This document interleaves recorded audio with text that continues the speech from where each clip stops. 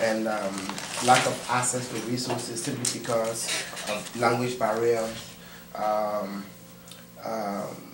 the other major problem was the problem of fear.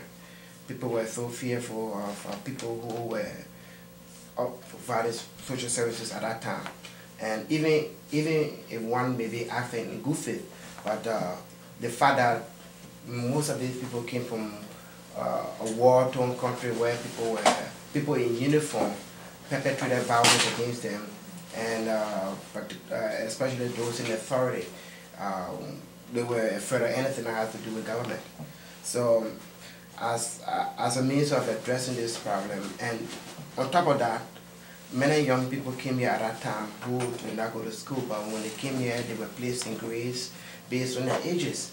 So we decided to organize the program, create a drop-in center, a place where people can come and access basic resources and get help. A place that will be used to coordinate as a coordinated point for social services. So we started this drop-in center in 2005, and since the creation of the drop-in center,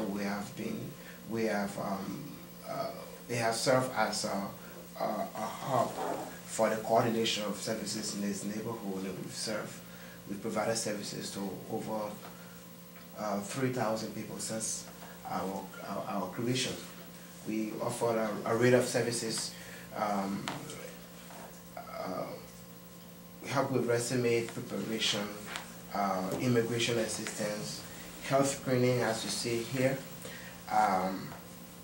We have a food pantry here on Wednesday, and we use the food pantry as a bait to call to have people come. But actually, our goal is to let people come using the food and that.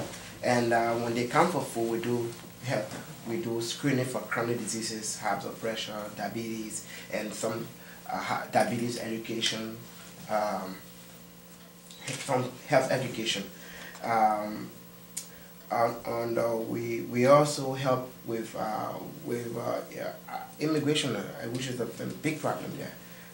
Help people adjust status, green card, citizenship application, citizenship education, and other immigration related problems.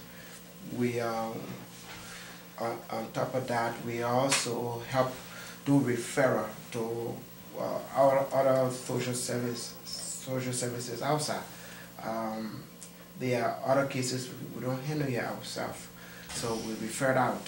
But one thing I must say here is that the secret of our success is our partnership and collaboration with external agencies. We could not have provided all of these services without a strong partnership with both academic and social service institutions, including other community members who have been very helpful in terms of providing volunteer services and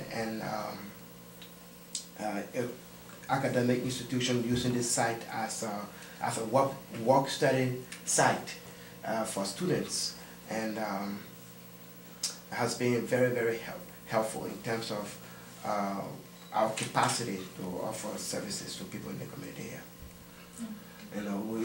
We also have our youth program at 140. The 140 facility is bigger than this facility. There we offer basic academic support, such as homework help,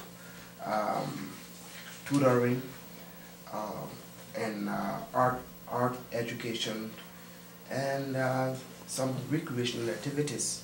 Our goal is to help kids to reach their full potential through support, academic support, because we believe that when these kids, when at this time of their age, if they don't get help they need to succeed in school, they will become a liability to the society. Ultimately, they will say they're from Liberia.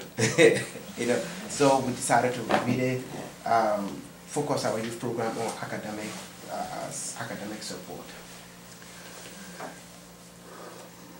And I know you guys had some questions as well around larger issues around the election and political issues maybe. Yeah, well, maybe we